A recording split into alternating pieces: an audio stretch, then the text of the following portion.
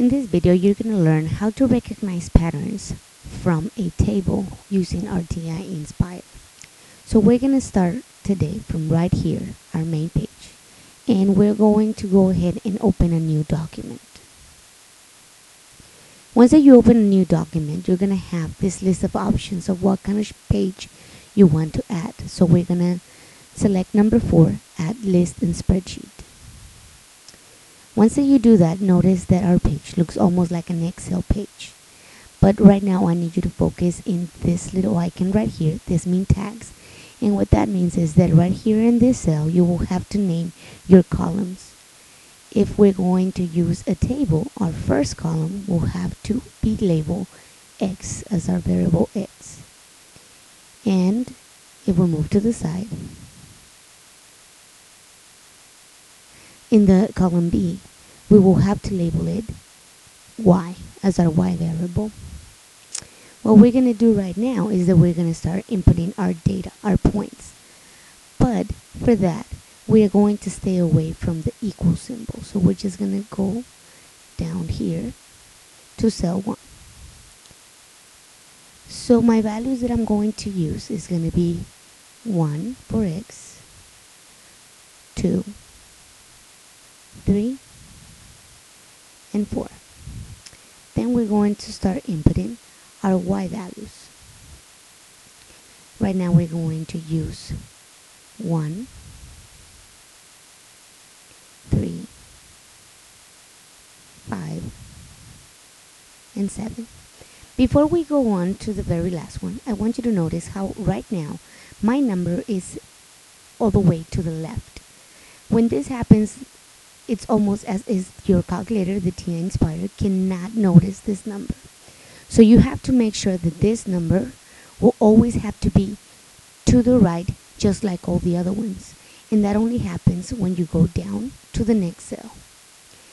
After we do this, notice how all of our table is now inputted in our Excel sheet or in our spreadsheet.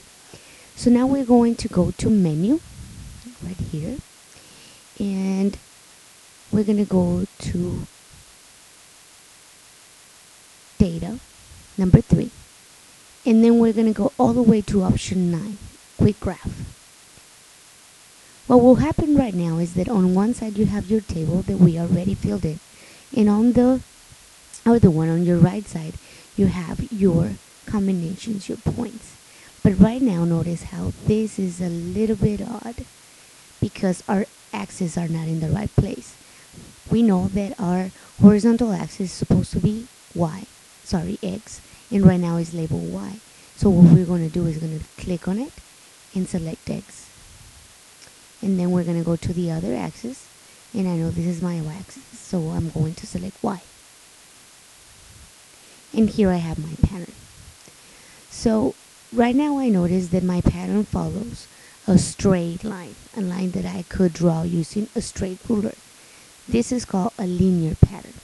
But let's say that for some reason you need to change the values, you have a different table. All that you have to do now is just go back here. And let's suppose that you have the same X values, so we're just going to change the Y values. So we're going to use the values 2,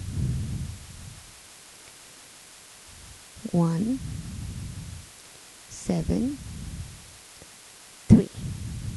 And again, I'm going to move down until this number is all the way to the right. In the moment that I do that, as I was doing it, notice how all the points kept moving out of place. So in case that you cannot see all your points, you can always go back and click on your graph side, go to menu, and notice how you have a window zoom. And this option, number 2, zoom data, is very interesting because what it will do is it'll fit all your points on your table in case you cannot see them. The pattern that we have right now, notice how I cannot follow in a straight line. So this is not a straight pattern. There are different types of patterns that we can notice in a table, and they have their own name. But this is the way that from a table we can generate a graph and try to recognize the pattern. These are some of the patterns that you might see.